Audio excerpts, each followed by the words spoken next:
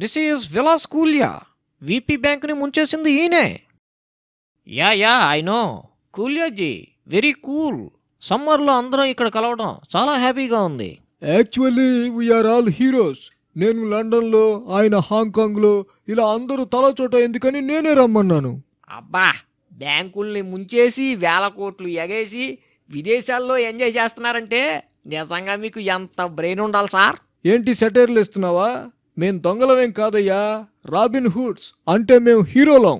Robin hood అంటే ఏంటి sir? పేదవాళ్ళని దోచుకుని డబ్బు సంపాదించే దుర్మార్గులు కొందరుంటారు. మరి వాళ్ళని దోచుకునేవాడినే రాబిన్ హుడ్ అంటారు. మరి మీరు బ్యాంకులనే దోచుకున్నారు కదా సార్? అఫ్ కోర్స్, బట్ బ్యాంకులు జనాన్ని దోచుకోవడం లేదా? క్రెడిట్ కార్డులని, లోన్స్ అని అక్కర్లేకపోయినా జనానికి అంటగట్టి మరి అలాంటి బ్యాంకుల్ని మేం దోచుకుంటే తప్పేంటంట? అక్కడికి మేము చేసిన పనికి అప్పుడప్పుడు ఫీల్ అవుతున్నట్టు నటిస్తూనే ఉన్నాం. అయినా మన తప్పే ఉంది కూలియాజీ. రూల్స్ అన్ని అతిక్రమించి మనకి లోన్లు ఇచ్చింది బ్యాంకు వాళ్లే. రూల్స్ తప్పిన వాళ్ళకి అలా శాస్తి జరగాల్సిందే. Yeah you are right. అబ్బా, ఏం తీరి సార్. ప్రజలకి ఆశలు పెట్టి బ్యాంకులు దోచుకుంటుంటే బ్యాంకు ఉద్యోగులకి ఆశలు పెట్టి మీరు బ్యాంకులు దోచుకుంటున్నారన్నమాట. ఈ నైట్ మంచి పార్టీ చేసుకుందాం కూలియాజీ. నో, పార్టీ రేపటికి పోస్ట్ పోన్ చేద్దాం. ఎందుకట? కన్నింగ్ గోల్డ్ మ్యాన్ అని మన ఫ్రెండ్ ఒకడు రేపు ఈవినింగ్ మనతో జాయిన్ అవుతున్నాడు. Cunning gold మ్యానా? అతను అంత స్పెషలా అండి?